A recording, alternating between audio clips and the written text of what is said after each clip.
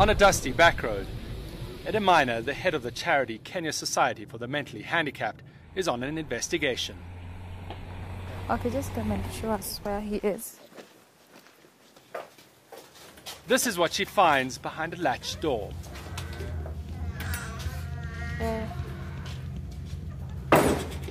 Abali. Thomas Matoke, tied to a steel bed, surrounded by pools of his urine. He's been imprisoned like this for 30 years. His mother has had no choice. His siblings ask whether we've wronged God because we're really suffering. I can't even hang clothes outside. The neighbors tell me to remove them because they stink.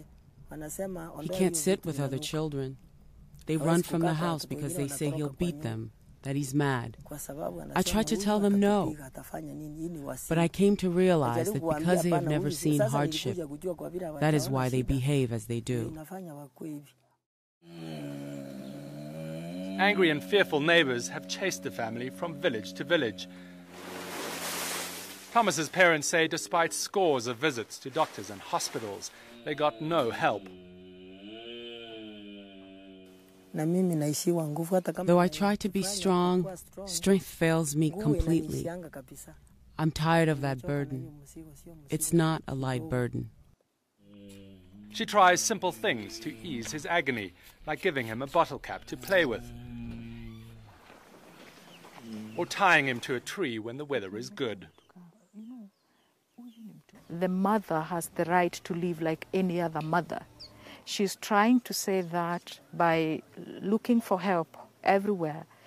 Now Thomas is over 30 years old, and that's why she's expressing her being desperate and giving up and wondering when help can ever come. For how long will I carry this burden?